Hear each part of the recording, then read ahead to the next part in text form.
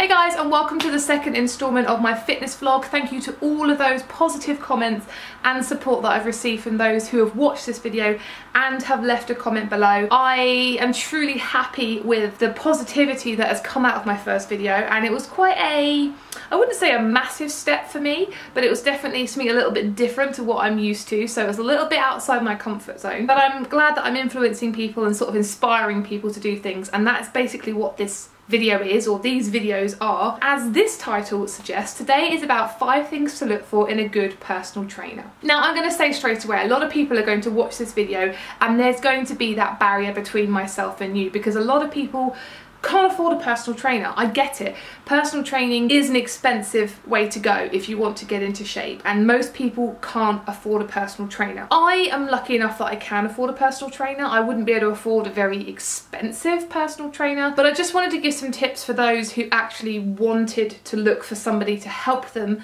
and support them in the gym, or perhaps somebody who just wanted to go and visit a couple for a couple of sessions and get some idea of how to strength train properly, therefore they could do it themselves, what to look for. I don't quite know if that last sentence made sense, but never mind. Before we start, I think I mentioned this in my first video, but I'll mention it again. The reason why I chose a personal trainer to go down my exercise route since August of last year is just because unexpected things. It's just because I sort of reached a fork in the road for me where I felt like I was going to do more damage than good not getting some professional help. That is the reason why I opted for a personal trainer. My initial goal was not to have a personal trainer for every single session in the gym, and it kind of turned out that I've now got a personal trainer permanently and I've got him for 3 sessions a week. So that's a personal choice. That is an expensive personal choice, but not as expensive as you might think. So let's just get into the video and talk about the 5 things you should look for in a good personal trainer. Number 1, I like these lists, don't I? Number 1 is personalisation. Now let me just start off by saying that before I got a personal trainer, I just assumed that all personal trainers were pretty similar, as in they knew what they were doing. Oh, how naive was I? Because believe me, there are very, very, very different personal trainers. And when I say very different personal trainers, I'm not talking about those that like to box and those that like to strength train, free weights, whatever it may be. I mean in terms of there are some personal trainers that are up here as being absolutely astounding, and then there's some personal trainers that are all the way down to the bottom of the floor that I wouldn't even train with them if they paid me. That's how low they are, and it's amazing just how many of those, unfortunately, there are. Someone like me, who has no previous experience of personal training, I was very lucky.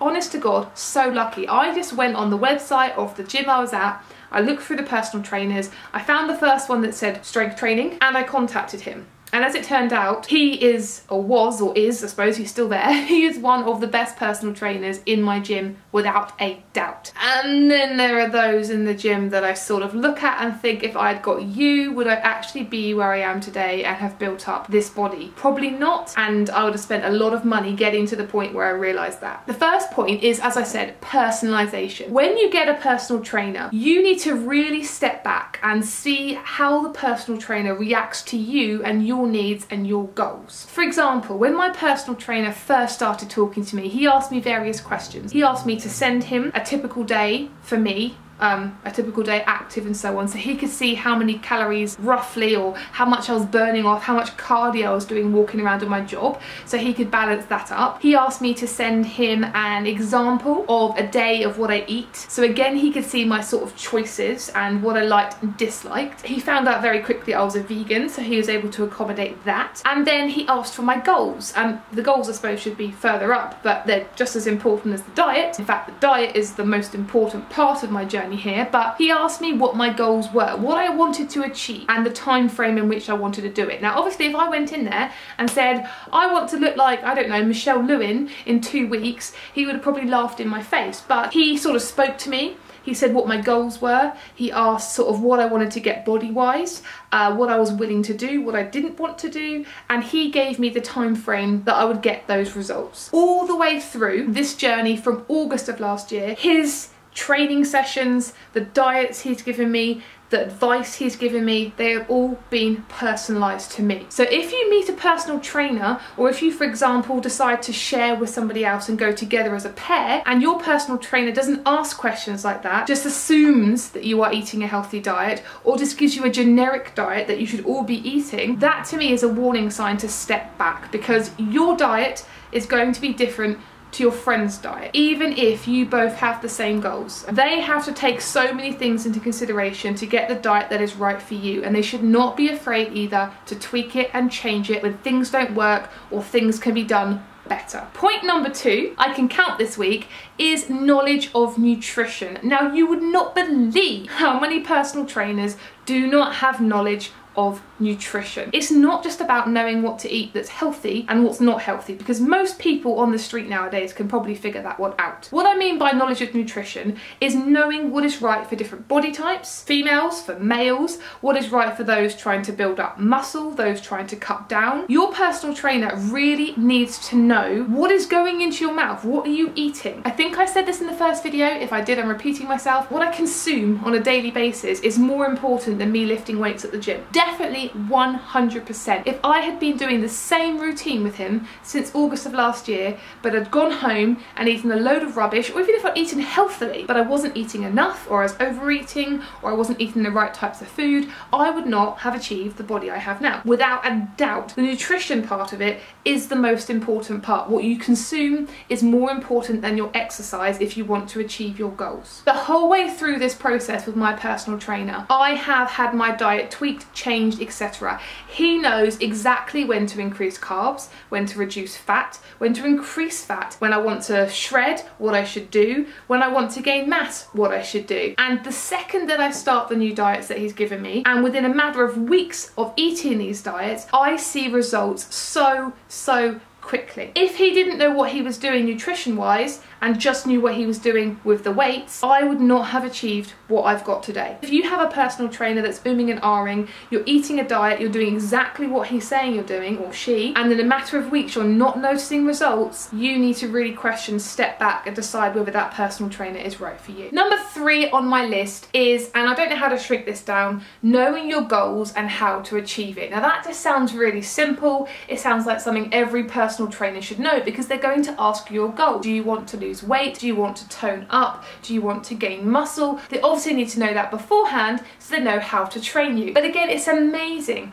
when you see, well, when I see personal trainers in my gym training clients who want to gain muscle, and they're training them lots and lots and lots and lots of cardio. Your personal trainer needs to know what muscle groups to work, where to go about it, and what exercises to do. At the same time, they need to know versatility. They need to know that they can't train the same muscle groups in the same way every single week. My personal trainer, when I'm training, makes sure first of all that I'm training the right muscle, that I can feel the right muscle. So for example, if I'm training triceps and I'm feeling it somewhere else, he needs to know, and he's going to ask me, because then he knows that I'm doing it incorrectly or I'm not posturing myself correctly. When I'm training, he'll look at me, look at the parts of the body that I'm working and say, we need to work on this part of your arm, or this part of your back, or this part of your leg, and he'll know the exact equipment to go to in order to do that. And I think that's really, really important that you have that constant communication. If you have a personal trainer that just meets you every time you have a session, goes through various things and does the same thing day in, day out, or perhaps changes it up a bit, but doesn't ever ask you how you're feeling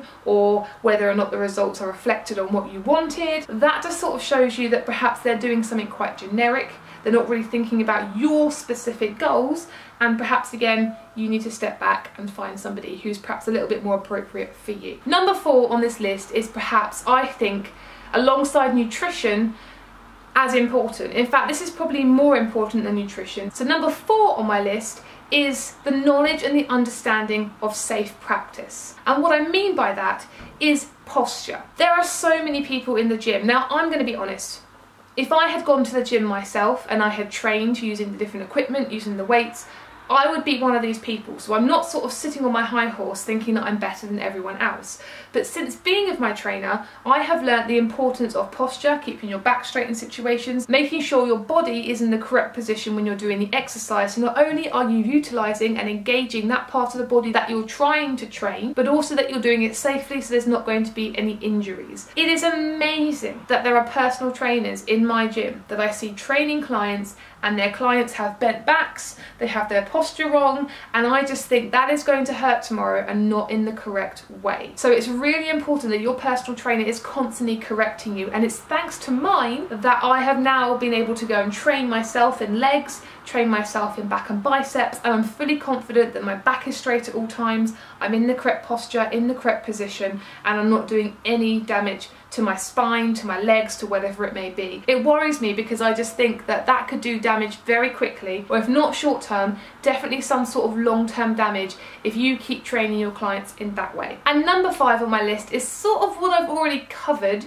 but I'm going to give it a little chapter of its own, and that is personal trainers who know when to repeat and when to change. And I mean this in 2 different ways. First and foremost, when you're exercising, you need to have a personal trainer that knows the reps that are right for you. Some personal trainers just stick to 3 sets of 12 reps. And for those who perhaps don't know the lingo, I'm sure most of you do, but reps just mean repetition, so how many times you do something. So for example, if I was doing sumo squats, then I would do 12 sumo squats, give myself a break, 12 more to give myself a break, 12 more, etc. Your personal trainer first and foremost needs to know the reps that are right for you for your goals. For example, at the moment I'm training very quickly to build up mass, and I'm consuming, as I said, 5,200 calories at the moment, so a lot of food. So we are doing long reps, very, very short rests in between. So I'm doing 15 to 18 reps, 30-second rest, doing it again, 30-second rest, doing it again. Different goals for different people. If you're making yourself lean, you might do less reps, give yourself a little bit more break, but do more sets of them overall. It really, really depends on your particular goals as a person as to how many reps you're doing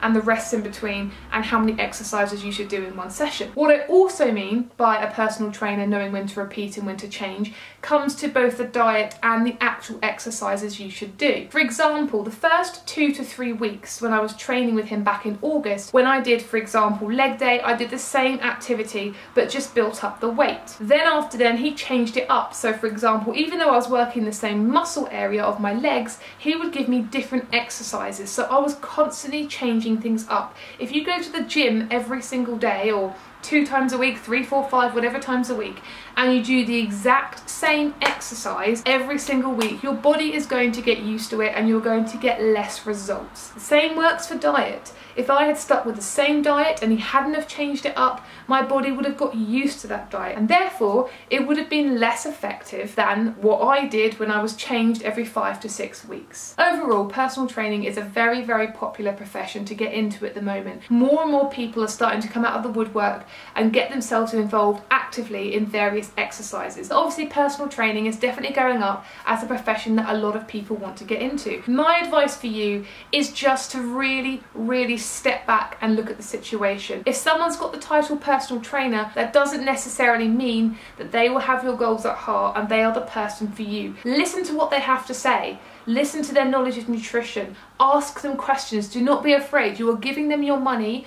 Ask them questions. You want to check that they are checking you when you're exercising for your posture, for your poise. You need to be checking every few weeks. If you are not getting the results that you want to get in the short term, do not be afraid to question, to swap over personal trainers until you find the one right for you. Never settle for somebody who is taking your money and you're not seeing the results you want. So that is my experience of personal training. I hope it's been really useful, and check out my next fitness vlog where I'm going to be talking about my diet. If you haven't done so already, please subscribe. I know this channel is saturated with lush and that's the main thing on this channel, but there are going to be more fitness vlogs coming up from me as well as other lifestyle vlogs in the near future. Until next time, bye!